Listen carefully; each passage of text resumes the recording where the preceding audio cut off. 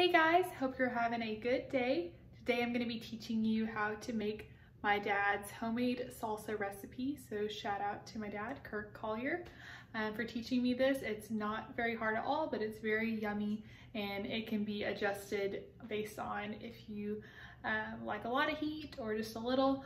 It's really good with everything. I make it all the time and it's really easy. So I'll show y'all.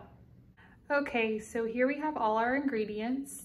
We have about a handful of fresh cilantro. I love cilantro, so I put a lot, but you can adjust it based on how much you like. And then we have one semi-de-seeded jalapeno. If you want to leave all the seeds in, you like a lot more kick to your salsa, then you can do that, or you can completely de-seed it, but one jalapeno. And then we have Rotel. I have the mild kind. You can adjust it, like I said, whether or not you like a lot of heat.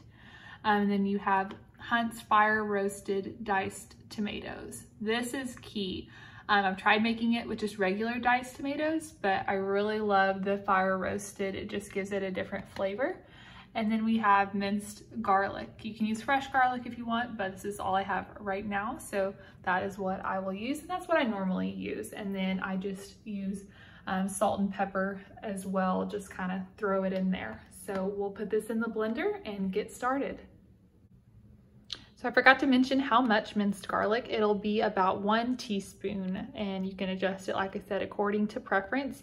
You see I have all my ingredients in here. I kind of layer them. I do, you know, one of the cans of tomatoes and the cilantro and jalapeno, and then the other can in here. And you can make as big a batch as you want. You see I put my salt and pepper on top there, and then we will put the lid on and try not to make a mess and see how it goes. And I just do pulse and get it all mixed up. If I can find the button.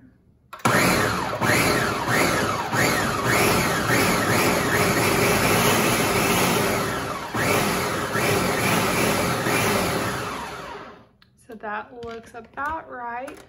I'll check the consistency on that. That looks good. And then you have your salsa, and I'll pour it out. If I try to do it while I'm filming, I will make a mess. Stay tuned. Okay, I am being brave and I'm gonna pour it out while videoing.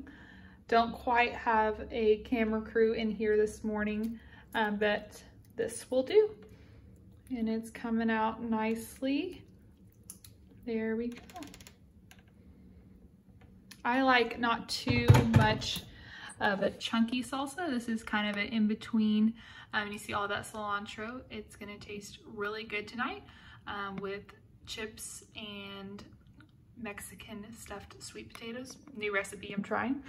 So that's that. I hope you can do it yourself and enjoy some homemade salsa.